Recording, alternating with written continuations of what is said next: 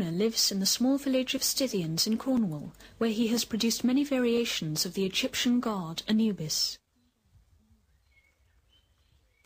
Can I drag you back to Anubis? Drag me back to Anubis? Well, what? Well, he's this guy with a... He's an anthropomorphic thing, isn't he? I mean, he's like Rupert Bear, I sometimes say, because I can't think of another example. But all these Egyptian things, there's something very funny about it. Of course, in the beginning, the Egyptians used to have all these... The animals were just animals. They didn't have human bodies, but they found it suitable somehow, because they weren't very good at drawing, I think was the answer, to make them just animals' heads on human bodies.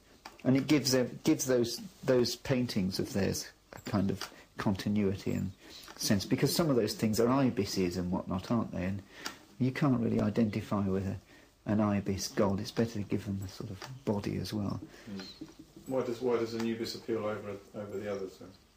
Over all the other Egyptian ones? Well, I did in a sort of fairly bloody-minded way think I would work my way through all the Egyptian gods, but I got onto Sekhmet, the lion-headed god, and realised that none of them was a patch on Anubis for speed of manufacture, mainly. That was, and strangeness, funniness, and the potential for development of longer and thinner ears and noses. I mean, there was within the still being recognisable.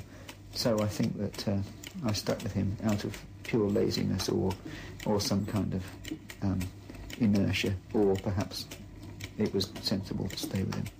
But this one was going to be part of a series of Anubises doing healthy things.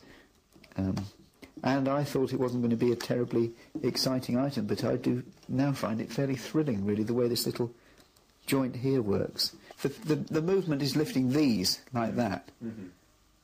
So, yeah, there's a little bit of friction there that causes that joint to close up first and then go down. It's just a bit of lost motion being taken up.